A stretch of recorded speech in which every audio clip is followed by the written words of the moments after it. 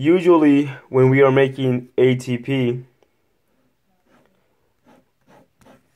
O2 will go through your airway down into your alveoli, and then the red blood cells inside the capillaries that are around your alveoli will take the O2 to the left side of your heart, and then the left side of your heart will pump it to the rest of your body.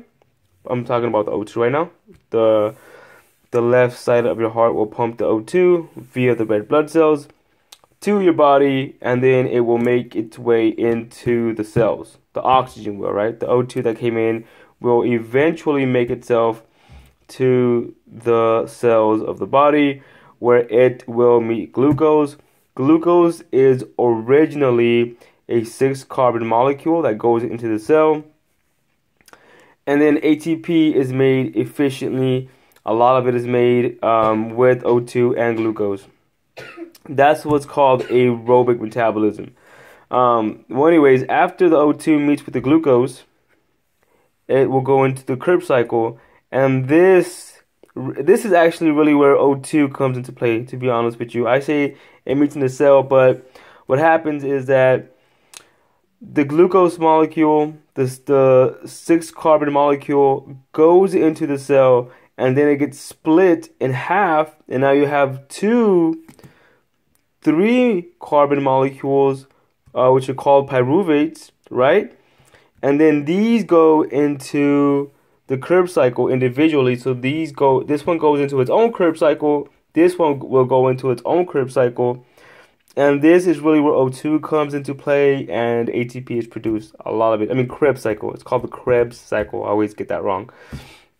Well, if for some reason, let's say you have an obstruction in your airway, air can't get in, or your heart's not pumping right, or your vessels are not intact, there's a big cut, blood's coming out, and one of these issues is preventing O2 from getting to the cell.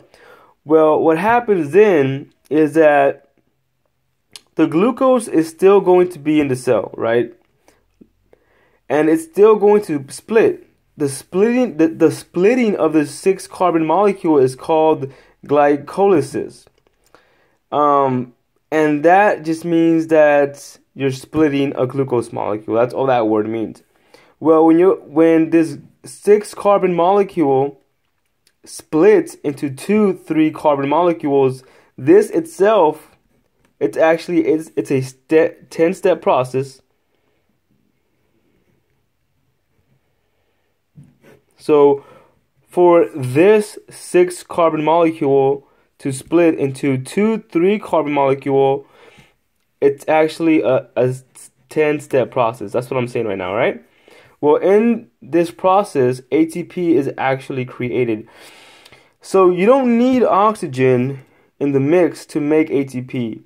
However, this type of energy production, which is called anaerobic metabolism, because it's ana meaning without oxygen, so you're making energy without oxygen, it's not efficient. Now, this energy that you're making here, or stored energy, it's enough to keep you alive for a very short period of time until the issue is corrected. It's like a backup generator, but it's not gonna keep life. It's not gonna keep you alive for a very long period of time.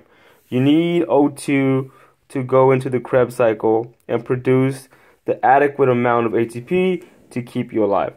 This video was just to kind of show you what anaerobic metabolism is.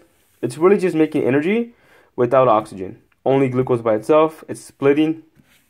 As easy as that. And just don't forget that ana means without, aerobic, we're talking about oxygen. Metabolism is the production of stored energy, ATP, adenosine triphosphate, and we're not making enough ATP, but we still are making ATP without oxygen. All right, catch you guys later. Bye.